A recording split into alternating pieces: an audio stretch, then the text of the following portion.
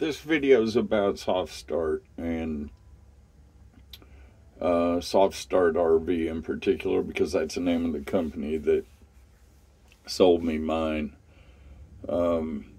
After my experiment with the portable air conditioner ran its course, I found myself with a decision to make. Basically, I was down to two options. One was hire an electrician, have him come out, put in a 30 amp circuit and plug that would be accessible to put one in outside in our garage, so I could plug the power cord from the Casita into it. And the other option was get a SoftStart unit. And I didn't even know who the companies were. I thought there was one called Micro Air. And when I did a search, I found Micro Air and I found SoftStart RV. I think I started by watching some YouTube videos, and both of them, they seem essentially the same. The problem with Micro Air for me, and they're about the same price, about $300. The problem with Micro Air was it was 3-week delivery wait, and SoftStart was 4 days. Is what it ended up being. I think I ordered it on a Sunday night and I had it Thursday. And I believe I paid like an extra $10 for second day air. But anyway, I got it Thursday, and I wasn't going to mess with it till the weekend anyway. So this would have been the weekend after my portable air conditioner fiasco. And I was doing all this so I could run my AC off of 20 amp regular wall plug. My other option, which I have, was to run it off the Honda 2200 generator, and that works fine. What you find out, though, when you get a SoftStart unit, is that the thing about air conditioners is that hard start that they all do. Home air conditioners do it, everybody's heard them. RV air conditioners definitely do it. If you're ever outside an RV in particular, you can hear them kick on to run their cycle. And that's where, I'm not an electrician. I don't know all the terminology, but basically it's power surge, I think. Extra power is required for that initial and every subsequent startup when the compressor kicks on. And it's loud, it's impactful, noise-wise. So I started looking in those SoftStart units. I was calling it SoftStart generically. It turned out the company I got it from was called SoftStart RV. They've got another company name, but I don't know what it is. And so it arrived here. That was the way I was going to go. I didn't like the electrician scenario for a variety of reasons, but the one that was enough of a reason was just having to call a guy, have him come out, meet him, discuss all this and make decisions about it. And I just didn't want to do all that. So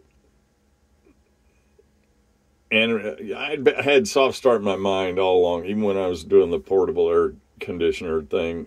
But it was always in my mind with the assumption that I would be getting someone else to install it, somebody qualified.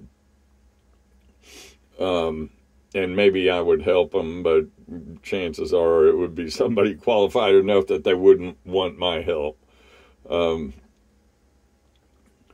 So it came Thursday, and a couple days later on Saturday afternoon, it was a rare mild day here in Texas. It was about 90 that afternoon, kind of balmy because it was cloudy. I don't recall rain threatening that. It wasn't that day. But anyway, it was a mild day, so I didn't have the stress of 100-degree heat to deal with. So it didn't even matter that I was doing it in the afternoon. I had some challenges, but not with the soft start unit. The bigger initial challenge was figuring out manipulating two ladders, one a folding construction site style ladder, a Wagner 6-footer. They're lightweight, easy to move around. But that wasn't going to get me on top of even a Casita. I had to get one of my other ladders, one of the kinds that you can fold up and configure how you want. But if you want to climb up a wall, you've got to unfold it basic. In my case, it had to go up like a galley ladder, where it's just running, up. You lean it up against the surface you're going to climb to, in this case, this trailer. And then I put the other ladder kind of next to it so that when I came down, I would have 2 footholds. Because being a fiberglass trailer, Casita, and having all rounded edges and curves, it's slippery, and I'm not in my 20s anymore, so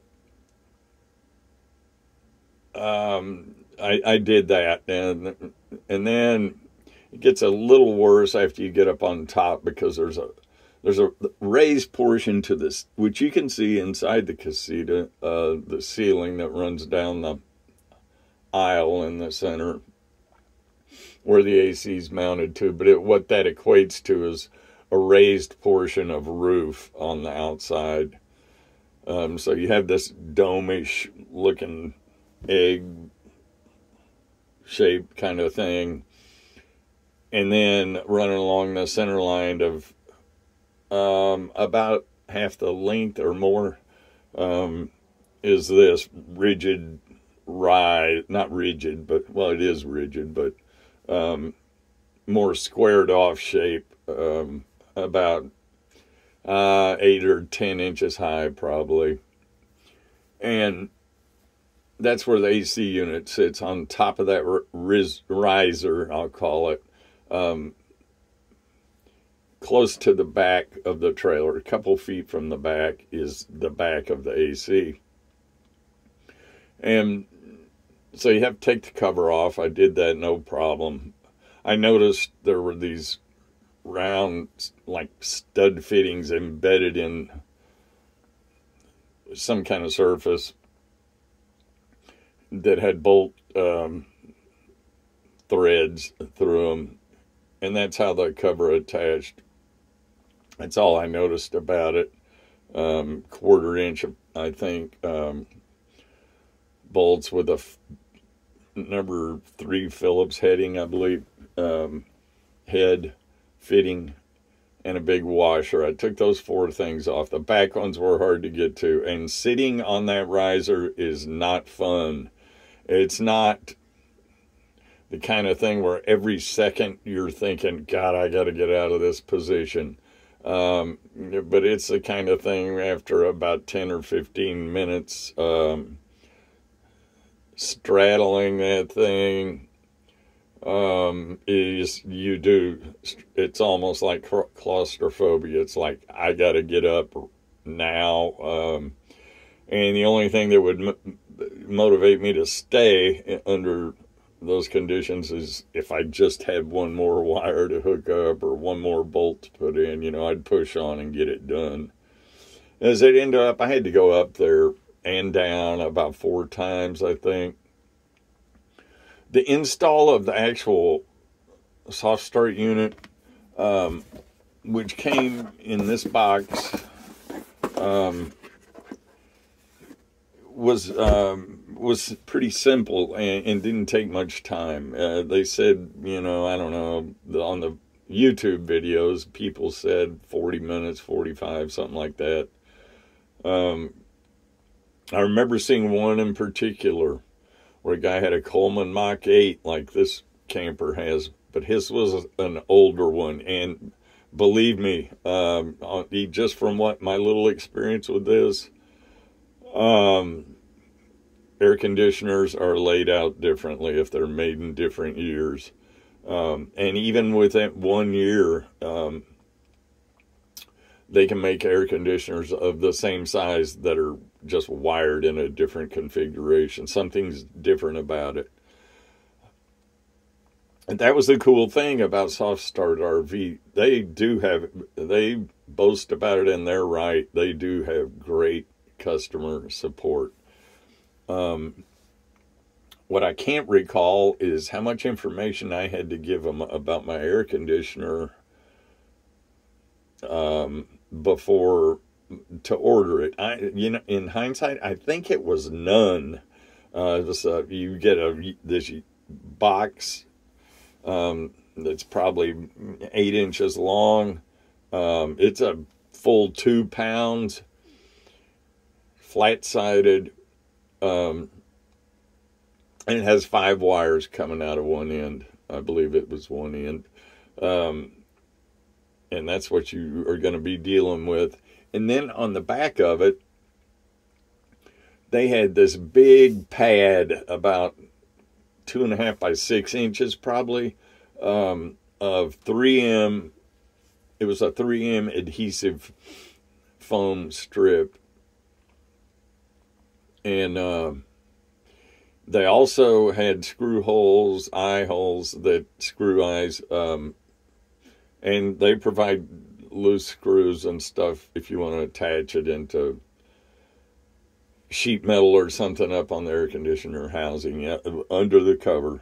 That's all hidden. And so the cool thing was I got it, and part of the support is that you get on their site, which can be challenging for me, stuff like this. It's not my first go-to thing.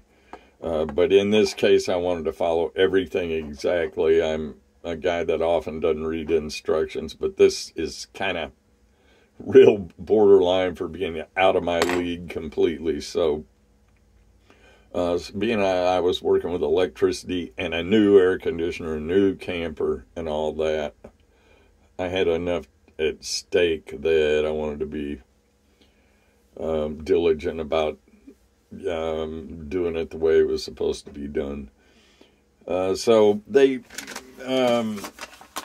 get on the website, and I mean, if you're going to get to this point that I was at, you're going to need to already have your SoftStart unit, because when it comes, you're pretty much committed. I'm sure they have some kind of return policy, but I was never going to do that. It was either going to work or it wasn't. And but anyway, I got on there after I had the unit. It tells you to go up, take the cover off your AC, and look for some numbers on the electrical connector box, I believe it was.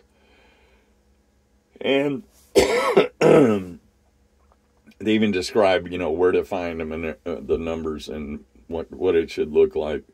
And I did that. So that was one trip I had to make up to the roof. Really nothing was done except removing the cover, but that I consider to be the start of my install. Took a picture of the number and everything, came down, got back on their site, looked it up. I already knew I had a Coleman Mach 8. I knew it was new, but it does, none of that matters until you get that number off the electrical box. And mine was a Coleman 19764, or 1976-764. And then this particular schematic shows up. Looked like mumbo jumbo to me, but when I compared it to what was on the roof, it was right. I mean, it was dead right. There was one maybe in there where they said, you know, if yours has this, do this. If yours has that, do that. And mine was one of the options. And it was this little connector called a PTCR, I believe. I don't know what the hell it does, but it was... has a female and a male end on it. I think this male end was on a post on the circuit board, and it was kind of delicate. To pull this off, I pushed my fingers down on that circuit board because it was delicate enough to rip the whole board out of there, crack it in half. It was that hard to get this thing off, but it wasn't difficult. It was just that it's a fragile area. But it did pop off as it's supposed to, and as you can see, it's not on my roof anymore because I don't need it. I need to end this video at 17 minutes. I'll pick it right back up.